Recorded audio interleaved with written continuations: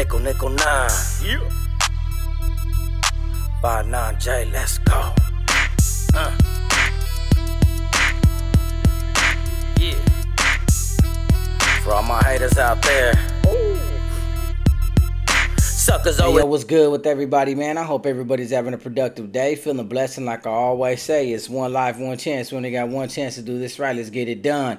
With that being said, just want to let y'all know this is a topic right here. This is an article that I read. It was interesting. I read it a while back.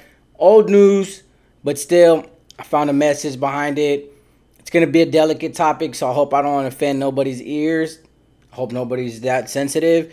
It's just an article about a crime. You know me, I like to do my crime stories, and let's talk about it. So with that being said, hit that subscribe button, hit that like. Always leave a comment. Let me know what you guys think in the comment section. Check the links in the description for the Apple and Spotify music. Go ahead and run my streams up. 59J on Spotify, J Hands on Apple Music. And my Instagram is 59_JAY. Go ahead and tune into my social media. And thank you guys for watching, and thank you guys for tuning in. Now, for my Southern Raza, and everybody that's been watching my channel, and everybody that's in tune with the gang culture and the Raza culture, everybody knows about the city of Azusa, okay? Azusa Gang 13. It's a criminal street gang. Everybody knows it from Boxer. You know, the notorious, you know, what everybody wants to call him, Mafia snitch, informant. I don't care. Snitching or not, Sammy the Bull was a snitch. He killed like crazy. So, Mexican Mafia leader. So Boxer, obviously, you know, was a big representation and a big name and a big leader when it comes to the Azusa gang. I don't even know if I'm pronouncing that right. So if I'm not pronouncing it right, that's my fault. Sorry, my Caucasian side's kicking in. But the situation that I want to talk about took place in 2014. I'm pretty sure you guys are familiar with it. For those that you are not, we all know the streets of Southern California is governed by the ruling fist, the iron hand, the black hand, the Mexican Mafia. A RICO indictment took place on over like 52 defendants. Some indicted on RICO acts, some just took regular state charges.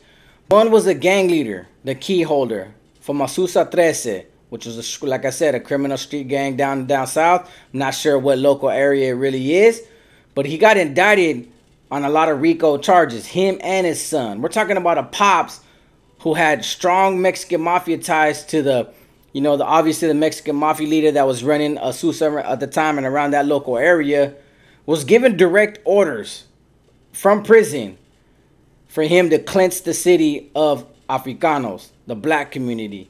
And in doing so, taking it over through, you know, drug peddling on behalf of the Mexican Mafia, street taxes, hood taxes, so on and so forth. Now, mind you, what kind of, I mean, I get it. We have all joined the lifestyle at some point in our times where, you know, most likely a homie or a family member influenced us to make the decision and take the step to join the gang lifestyle. It's always the same narrative. You know, somebody in our family that was connected, that had ties to the street gangs, the political prison gangs, and brought us in.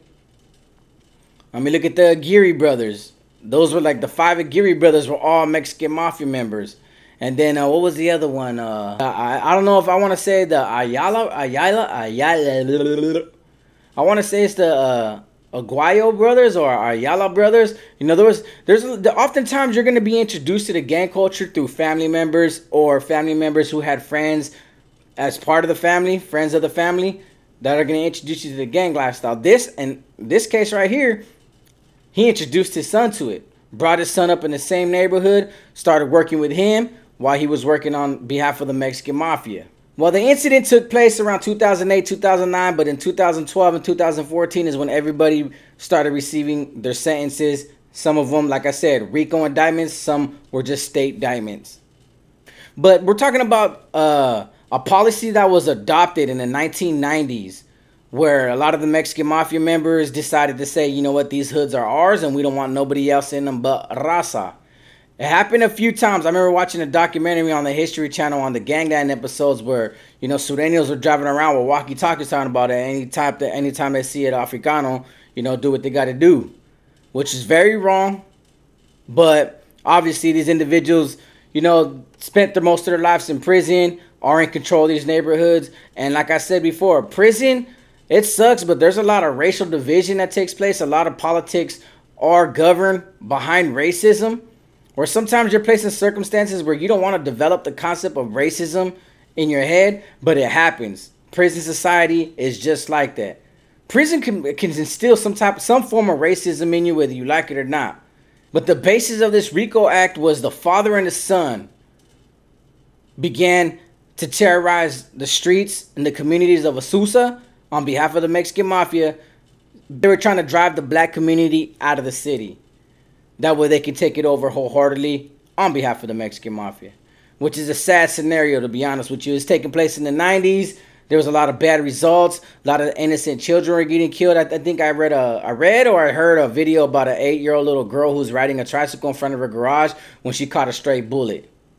All this was done to enhance the gang position in which they were already controlling, to gain more control over the cities and territories, just to operate drug operations on behalf of the Black Hand, just to start gaining more money.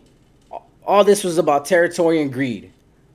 But, you know, racism obviously motivated these individuals to conduct these kind of crimes against another ethnicity group, thinking that it was possible to drive the 3.5% of the population of blacks out of the city. The thing about it is, in this RICO Act, there was a lot of civil rights conspiracy charges that were handed out. 5 defendants total. The father and the son and 3 other individuals were indicted on civil rights violations and hate crimes because of this. The dad, Santiago Chico Rios, and the son, along with 3 other defendants, altogether were committing acts of attacks on black American people, solely on the basis just to get rid of them out of their community so they can take over. I'll provide you with the names. George Salazar, also known as Danger. Joshua, aka Negro, who was 40 years old. He actually received 30 years. Raul Aguirre, known as Solo, 36, was sentenced to 102 months in prison. Marty Michaels, Marty, really? That's what your parents named you? Marty? Was sentenced up to 30 years behind the civil rights violations and the hate crimes. And Manuel Jimenez was 21 years old when he got sentenced to 78 months in prison. And out of the 51 members that were indicted altogether in the Street RICO Act against Azusa 13, 49 of them got sentenced under narcotics conspiracy charges, narcotics trafficking charges, hate crimes, racketeering, all connected to ties to the Mexican Mafia. Obviously, this indictment took place, they said it was like 2 or 3 years. But they had a lot of evidence, a substantial amount of evidence that these individuals were importing heroin from across the border. Obviously, we know where that came from, right? It didn't come from the agriculture business. Obviously, the cartel was supplying them with drugs, big amounts of heroin, because, you know, everybody from Southern California that's part of the gang culture loves heroin. Why do they always like heroin? Up north, everybody was all twacked back, all tweaked out, or chopping. You know what I mean? It's cocaine's America's cup of coffee. But down south, everybody wants to be just on a nod, bro. I tripped out on that. All this was done to funnel drugs from the border into the Southern California neighborhoods, to monopolize the streets and reposition themselves to take over the drug trade, to have an established pipeline across the border, in the prison system. All these Mexican Mafia members, and the one particular that's responsible for this general region, is just capitalizing off not only these racial crimes and these hate crimes against the black community, as if the black community was stopping them from getting money. Drugs is drugs. People are going to try to buy drugs. People are going to use drugs. People want the supply of drugs. There's always going to be a supply for it. And being that in this particular region, according to statistics and articles, the black population was 3.2 or 3.5% of the population. So it was very small as it is. So you mean to tell me you felt threatened by this small portion of an ethnic community, that they were going to take millions of dollars from you or hundreds of thousands of dollars from you, that you said, you know what, I'm going to be racially biased from here on out. I'm going to commit these hate crimes and try to drive them all out and just have a population of nothing but Mexicanos, dope addicts, drug addicts, Caucasians if they did live there. I've never been to Azusa. I wonder if it's nice though. And just have this whole city belonging to the 13, belonging to the Sur program, to the Black Hand. You know, they were funneling drugs. Obviously, they were capitalizing off the drug market and everybody was getting rich. But to actually quote unquote cleanse your community of the black community just so you can get rich, just so you can take over the drug trade, that's never gonna happen. But then you can't forget the fact that a lot of these Sureño street gangs in Azusa on behalf of the Mexican Mafia were extorting a lot of businesses, extorting a lot of homeowners, moms and pop stores, probably extorting their own kind, the paisas, you know how some of them be out there, you know what I mean, selling food, you know, making tacos, food trucks, hey, tamales, whatever the case may be. They're exercising a lot of racketeering, extortion, fear tactics, intimidation, bullying, violence, exerting a lot of levels of violence, especially if they went to the extent of committing hate crimes towards an ethnic community that was really, I can honestly say, no matter what the circumstances are, was uncalled for. Like, bro, we're not living before the 50s, bro, in the 60s. The Civil Rights Movements Act, once that passed and everybody started getting equal rights, bro, like, don't live in the past. This was just a recent case, 2008, 2009, but all that racism stuff that was taking place in the 90s, that should have been a dead issue. Los Angeles is shared by the black and brown community, plus the whites, but mostly the black and brown communities have been the majority of the big communities out there, along with every other ethnicity group that's been out there. But still, it's documented that this particular street gang, Azusa 13, is the first criminal street gang ever to be federally charged with civil rights violations under the federal law. They were the first ones to do it. Now, I get it. Southern California, you know, the racism does differentiate. Coming from where I'm from, blacks and brown communities, we always mingle together. We put in work on the same people. You go to the Bay Area, you're not going to hear no racism between northerners and blacks at all whatsoever. You know, hoods might beef, but it's just turf politics at this point. So sometimes, you know, I kind of can't wrap my head around the fact that, you know, certain people could be racist toward the other ethnicity groups. And aside from the gang culture and the gang differences, we're like, you know what? I want my voto to be none but Mexicanos. For what? So we can just apply pressure on our own, so we can extort our own, so we can hurt our own, bury our own, or watch our people die at the hands of our own people. You know, I think multiculturalism and different ethnic groups coming together in the same neighborhoods and learning how to cope with one another, bond with one another, share cultures with one another, set aside differences. Even if you still want to be a part of the gang culture, you can prosper from that in a lot of ways. But, you know, I was active for a very long time. I've been educated on a lot of aspects when it comes to the gang culture, but I never understood how, in the back in the day, the Sureños aligned themselves with the Aryan Brotherhood, one of the most racist gangs still in existence today, that hate, like they just superiorate themselves over everybody. Then Northerners obviously aligned themselves with the BGF and the black community because Northerners really weren't. There was probably some back in the day that were racist. I ain't gonna say that they weren't, but I mean, we didn't care about cultural differences. We didn't have a lot of similarities other than the regions that we came from. But I never understood the racial boundaries and why they still exist.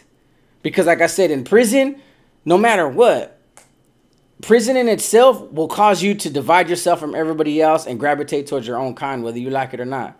You're not going to be a white boy in there, decide not to gangbang, and automatically say, you know what, I'm going to go kick it at this table with this black. You know, you guys have no idea how many white Crips and white Bloods I've seen knocked down on the main line because they were part of a black ethnic group. They were part of a black gang from Southern California and Northern California. That racism that just came from these skinheads and these Aryan Brotherhoods, these Nazi lowriders that said, you know what, we'll never see a white man join a black gang. That will not exist on our main lines. You guys have no idea how many times I've seen that go down. But I've also seen a lot of Sureños from down south. You know, some of their vadios went at it with black groups. And sometimes, you know, the street beef does partake in some of the racism that exists prior in the years. But still, racism is nothing fun. It's nothing to think about. It's nothing to ponder on. It's nothing to really dwell on anymore now that a lot of it's over. But you still see a lot of it to this day. But then you also see these new stereotypes coming up. But still, just reading this article and hearing about the stories, there's a lot more to the article, but it was all more or less from the police perspective. So I'm not really going to side with that. I can't understand their perspectives on things. But still, it must have sucked living in that environment, knowing that, you know, just for this ethnic community, this black community that most of the time, a majority of them probably weren't even gang members. Some probably were. But we're talking about people that want to make a living and enjoy the life, and just because of their circumstances, they're living in this remote area, this area that they grew up in, this area that they had to gravitate towards or navigate to in order to have a standard way of living. Whatever circumstance it is, whatever their welfare was, only to have these street gangs just come up to you, attack you because of your skin color, because of your skin tone, because of your heritage and background, and then try to push you out of a city. So people that have nowhere else to go have to throw their life away, end up in some of the worst circumstances possible because a street gang who received orders from the penal system, from the prison politics, from these mafiosos saying, I don't want any blacks in my neighborhoods. Get them out of here. And then you got 52 defendants like, yeah, okay, George, we'll do it. And really went out there and risked their lives and caught federal civil rights violation charges, 30 years in the federal penitentiary, which probably made no difference. I'm pretty sure, the ethnic group wind up, flourishing and more people gravitated towards that area and the community probably got bigger. So you got like 49 people that got sentenced. 5 of them received civil rights violation charges. Never going to see the light of day again. And it didn't even make a big difference. But like I said, racism is a sensitive topic. That's an argument and a debate that I really don't get into too often and really like to talk about because, we're times are very sensitive. If you get what I mean, people are real sensitive. You said the one wrong word, bro, it's over with. If you say it the wrong way, it's over with. So I kind of try to stay away from these topics. But this one in particular was just interesting that a father could really mislead his son to not only join a gang, but to work on behalf of these prison politics and then do it on a racial bias standpoint, saying that we need to get rid of another ethnic group in order for us to take over these streets. I just think it's a sad and a misfortunate circumstance that a father can put a son through. That's my message. If you're a father, just try to make sure your kids don't end up like you. Even if you made a decision to join the gang culture, whether you remained active and you're just, just aging, you became an OG, you kind of want the best for your sons. You shouldn't be instilling those kind of belief systems in your son that, hey, bro, be racist, be part of this barrio, represent this neighborhood, this cultura, and put in work and try to become a big homie. Trust me, there's nothing inspirational and influential and promising about that to teach your kids. If you choose to do that, so be it. If your kid grows up and he becomes an adult and is able to think for himself and chooses to do that, as a father, you can give him the best advice possible, but he's still going to do what he does. But to literally raise your kid into the lifestyle, I think fathers need to do a better job when it comes to raising their kids. That's all I'm saying. So with that being said, like I always say, it's one life, one chance. When they got one chance to do this right, let's get it done. Peace.